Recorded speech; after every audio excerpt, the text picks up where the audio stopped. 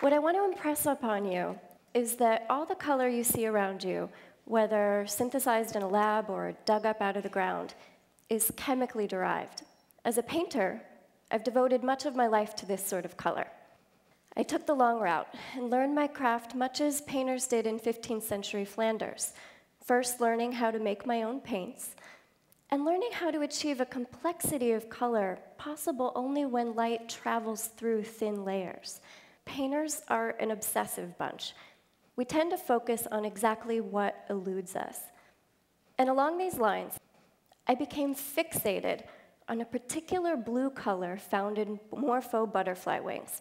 I really wanted to incorporate this structural color into my art. So I went on to study these wings with Judy Holdner, a mathematician at Kenyon College. And I learned that the color of these wings arises not from their chemical composition, but from minute geometric structures, roughly the scale of wavelengths of visible light. This is called structural color. I wanted to incorporate this color into my work, but I wasn't sure how, until I began learning about nanotechnology. Now, oddly, I find myself working alongside some of the finest scientists in the world as the artist in residence in the Ali Visados lab and a visual studies graduate student at UC Berkeley. I create macro-scale art out of nanoparticles.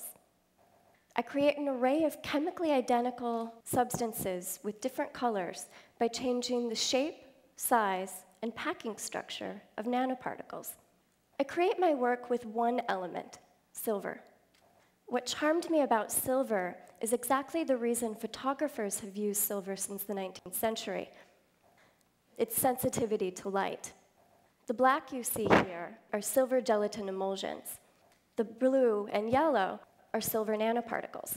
We perceive yellow when light passes through the particles and blue when it reflects from them. So taking the sensitivity to light a step further, at the nanoscale, we can actually use light to create particles.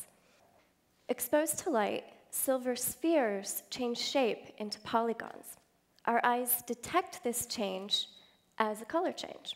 This turquoise color you see is characteristic of silver nanoprisms, the flat triangular shapes from the previous slide. Here we see the same piece from slightly different perspectives. Like the butterfly wings, the work I create in the lab looks different from different angles. So I really like juxtaposing the colorful nanoscale silver with the black and silver forms, gray forms to which we're more accustomed.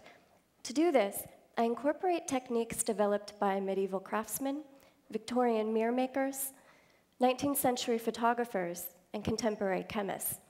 The dark areas you see here are my attempts to mirror the inner surfaces of glass tubing using silver nitrate, ammonia, and of all things, sugar. I just have begun to weave all these strands together, and my work is very much in its nascent stages. But in it, I see the spark of something that engages light, motion, and color in new ways. Now, it seems odd that an artist would spend her days in a laboratory amidst chemists and physicists, but it's far from it. We forget that the intersection of art and science is in fact a very old practice, traditional even. Renaissance painters were well versed in the chemistry and optics of their time. In fact, painters, lens makers, and mirror makers in 15th century Bruges even belonged to the same guild.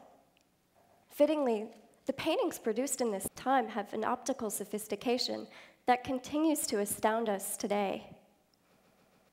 Living as we do, in the midst of a revolution in optics and nanotechnology, artists have a unique role to play in this transformation. And, as we rise to the occasion, the boundaries that define the domain of the artist will in turn be redrawn. Thank you.